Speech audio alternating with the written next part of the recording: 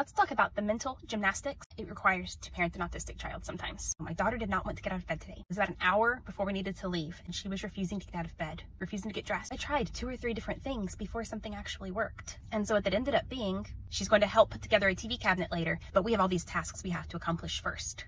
The first one is getting up, getting ready for the day, going to therapy, stopping by the store to get the kitty some food because I'd already said we were doing that. We can't change it now, even if it didn't snap her out of her funk. No, we still have to do that. The story we said we were going to read, that also did not work. We still have to do that now because I said it. Even if that didn't fix things, it's not like an option that's off the table now because it didn't really appeal to her. No, it just adds to the list. If I said we're doing that while I'm trying to motivate her, she's still expecting it to be in the lineup of things happening because I said it. She is not looking at it as her options or my bargaining with her. No, it is happening now. So we get up, we get dressed, we go to therapy. We're going to pick up the cat some food at Petco and look at all the little animals because I said we could do that when I was trying to motivate her. But then we're going to read a story that she was too tired to read last night. Then we're going to get ready for her to work because she is going to help put together our TV cabinet that came in this morning. That is the thing that actually motivated her.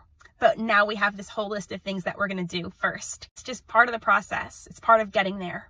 So now we have kind of a busy day, and the few things I really needed to get done today, it may not happen. And that's just how it is. This can be really mentally tiring sometimes to come up with all these ideas and then know that if I say it, it has to happen. Be careful what you offer.